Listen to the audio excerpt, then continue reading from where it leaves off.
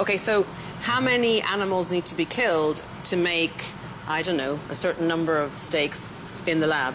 None. That's the beauty of the process. No need to sacrifice the animal, so that's one of the biggest advantages of this. Instead, the company took some cells from a chicken feather. The cells are fed nutrients in a liquid solution so that they can develop and multiply into muscle fibers, in other words, meat. Once these have grown to be ready to cook, what do they look like? So they look like ground chicken meat. This is frozen, so it has the same sort of color. It's pale, white, yellow.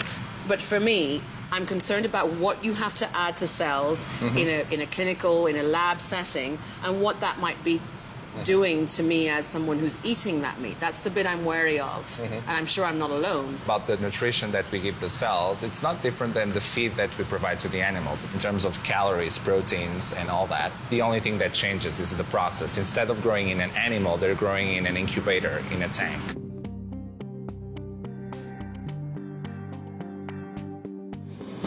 So we're just heating up our oil and ready to drop our little chicken nugget in. Okay. Can you just show me what it looks like before you cook it? Of course. Is this the same stuff as in the frozen packet you showed me? And then breaded? Yes. Little breadcrumbs? Yes. And what else? So if we had a label on this today, the #1 ingredient would be cultured chicken. Am I seeing paprika here? A little bit. I like paprika. Well, ultimately, we want this to taste good. As much as I love everything that you're doing here, I just don't want to eat it. Come on. Join an exclusive club. For now. You're good. Go on then.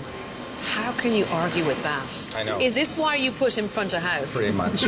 Among other things, but yeah. Smear of sauce. Yeah. It's all in the presentation, Josh, isn't it?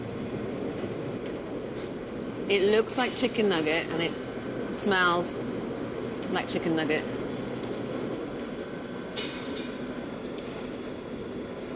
And the taste? I wouldn't know the difference. Have I just tasted the future, lads? Yeah. The future is now.